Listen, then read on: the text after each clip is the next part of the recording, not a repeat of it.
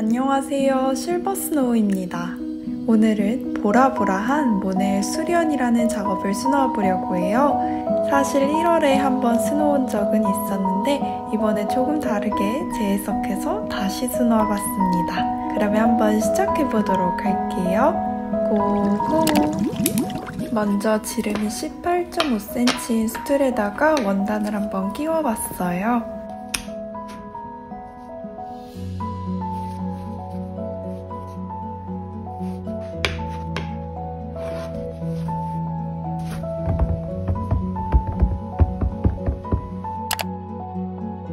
이번 작품에는 울사를 주로 사용할 건데요. 울사나 면사를 깨는 쉬운 방법을 소개해 볼게요.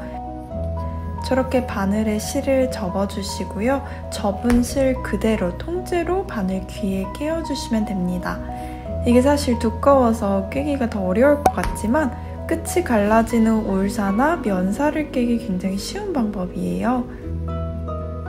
그런 후 손, 실, 바늘 순서로 올린 다음에 바늘에 실을 3번 정도 감고 감은 것 그대로 바늘을 빼주세요. 그러면 한쪽은 짧게 열어두고 나머지 끝에만 매듭을 지은 실이 완성됩니다. 제일 먼저 체인 스티치인데요. 시작에서 나와서 나온 같은 구멍에 바늘을 넣어주세요. 실을 다 빼기 전에 잡고 앞으로 일정 부분 이동해서 바늘에 실 고리를 걸어주시면 됩니다.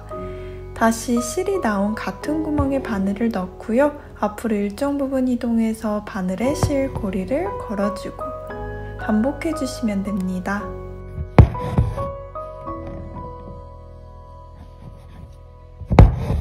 마무리는 고리 바로 바깥으로 나가서 작은 직선 하나를 만들며 마무리할게요. 우리가 레이지 데이지 스티치를 연이어서 한번 해볼 건데요. 사실 이렇게 바로 준비한 이유는 체인을 하나만 놓아서 바로 마무리하면 그게 바로 레이지 데이지 스티치예요. 제가 모네의 작업을 그림으로 그려서 이렇게 원단에 프린트해봤습니다.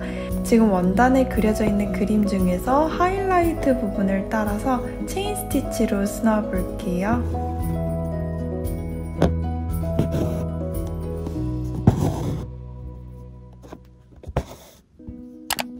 뒷 매듭은요, 이렇게 실이 나왔으면 가능한 한 원단에 가까이 바짝 붙게 매듭을 지어주시면 됩니다.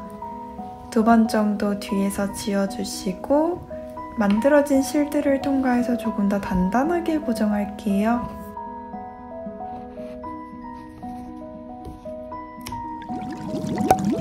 다음으로는 세틴 스티치입니다. 선으로 면을 채우는 방법이에요. 저는 위쪽에서 실이 나왔기 때문에 계속 위에서 아래로 바늘을 넣으면서 선을 그어가며 면을 채워보겠습니다.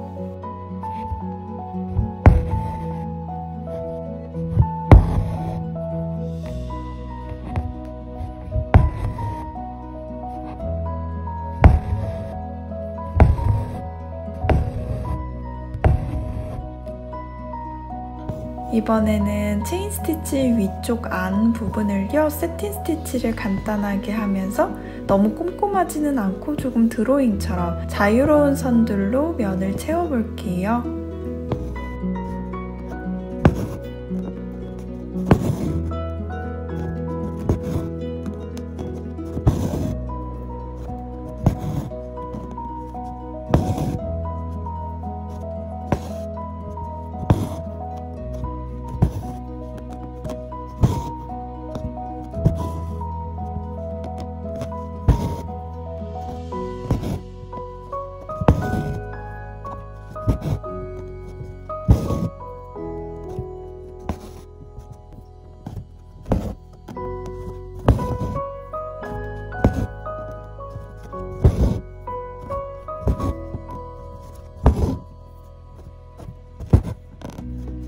키트 설명서에 자세한 확대 사진 함께 넣을 거니까요. 꼭 똑같이 하실 필요는 없지만 자유롭게 수놓으면서 참고해주시면 됩니다.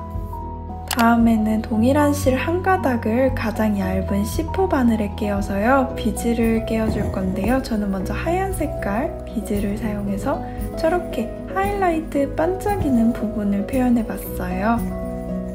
비즈는 꼭 2번씩 실로 깨어서 단단하게 고정해주시고 비즈 사이사이를 가로 직선을 하나 수놓으면서 더 단단하게 원단에 모양 잡으며 고정해보겠습니다.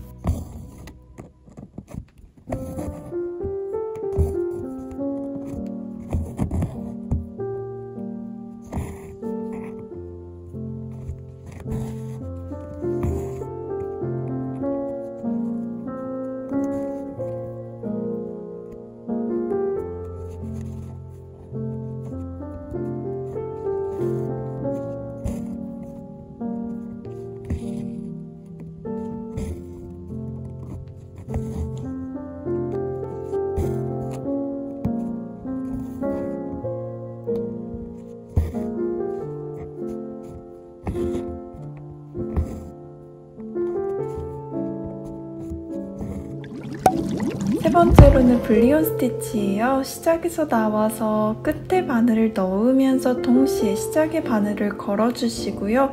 바늘을 걸은 상태에서 실을 오른쪽으로 넘길게요. 그런 후 바늘의 실을 차곡차곡 순서대로 시계 방향으로 감아주시면 됩니다.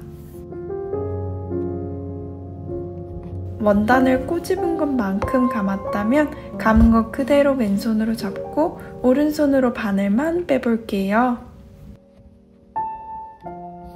그런 후 감은 것들이 풀리지 않게 잘 손으로 당겨가면서 원단 위에 붙여주시고요.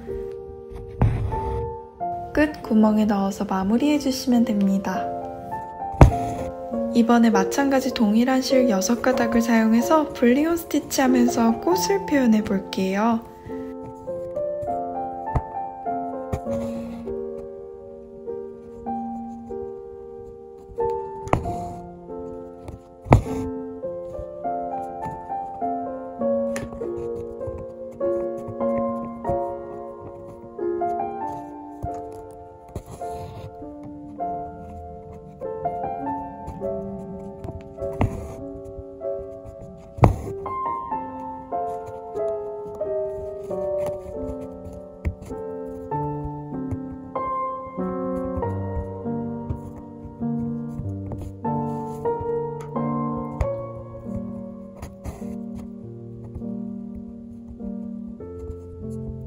블리온을 3개 수놓아서 꽃을 만들어 주시면 됩니다.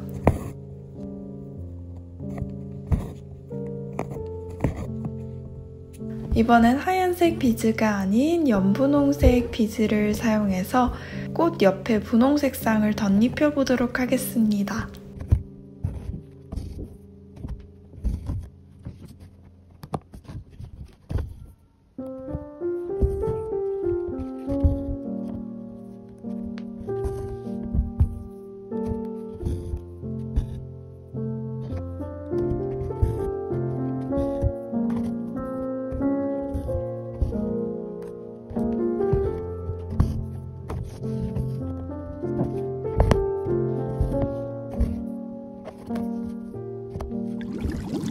마지막으로 백스티치인데요. 시작에서 나와서 한 땀을 떠주시고요. 앞으로 일정 부분 이동해서 이전에 끝난 땀의 끝 같은 구멍으로 바늘을 넣어주세요. 이런 식으로 직선들이 계속 연결되는 그런 백스티치를 수놓아 보도록 하겠습니다.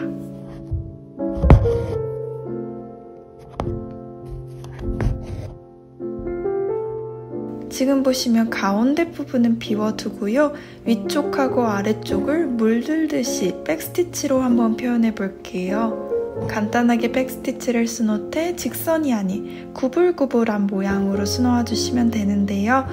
하나의 모양당 3개에서 한 8개 사이의 백스티치를 연결해서 수놓았어요.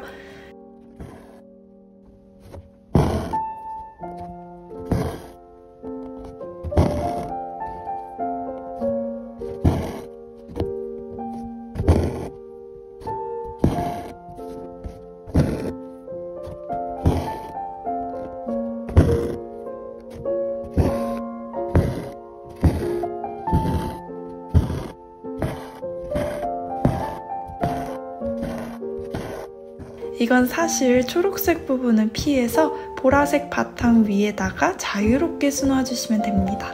정말 어디까지나 그림을 그리는 듯한 붓터치 질감을 표현해주시면 됩니다.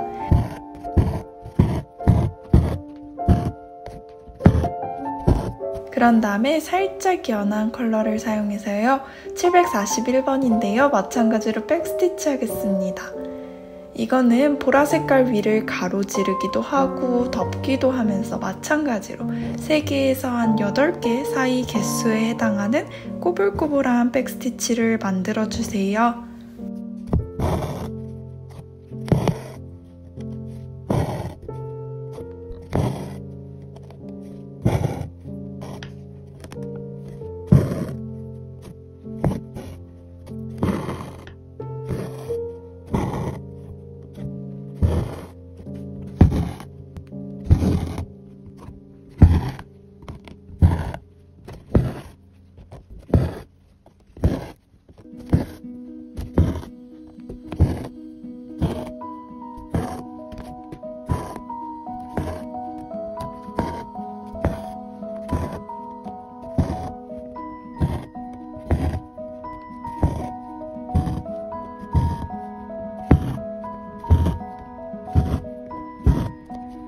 다음에는 119번 한 가닥을 사용해서요. 저렇게 비즈를 수놓을게요. 이것도 원하는 길이만큼 꼬불꼬불한 곡선의 모양으로 자유롭게 수놓아주세요.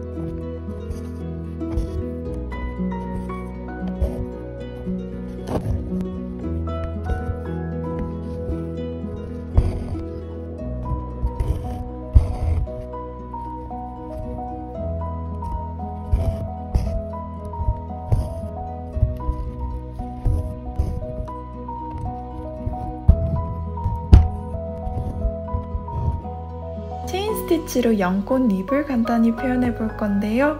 293번 초록색을 사용해서요. 2줄의 체인 스티치를 꽃잎 아래에 수놓도록 하겠습니다.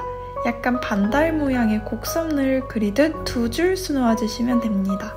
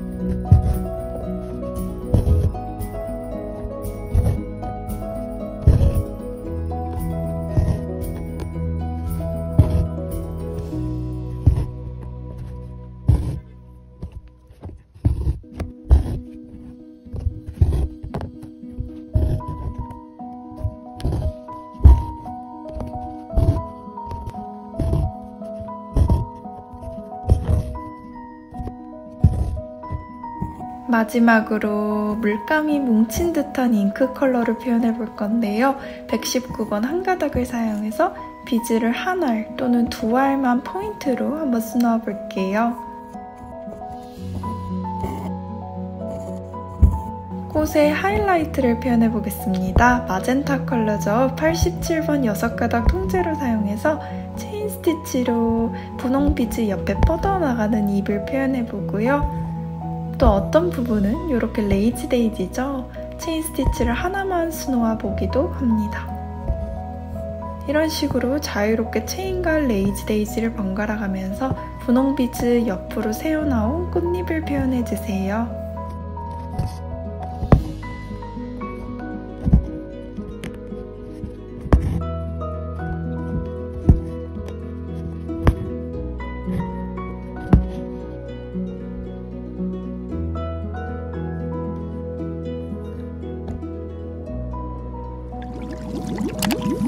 그런 후 원단 가쪽을 한 3cm 정도 남기고 가위로 원형을 따라 잘라주시고요.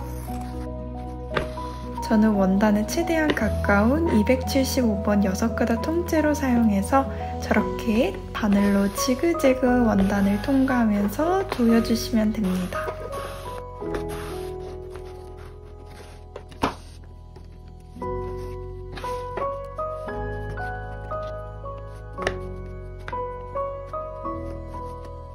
왔다 갔다 하면서 단단히 조이고요. 묶고 잘라주시면 이렇게 완성이 됩니다. 개인적으로 모네 작업은 몽환적인 분위기와 예쁜 색상 그리고 잔잔한 붓터치를 정말 자유롭게 배치했을 때 가장 예쁜 작업이 아닌가 싶어요. 여러분들도 키트를 통해서 만약에 수놓으셨을 때 얽매이지 마시고 이미 사실 바탕이 많이 완성이 돼 있잖아요. 그래서 붓터치만 표현한다 이런 느낌으로 자유롭게 수놓아주셨으면 좋겠습니다. 그러면 오늘도 영상 끝까지 봐주셔서 감사드리고요. 우리는 다음에 또 만나요. 안녕!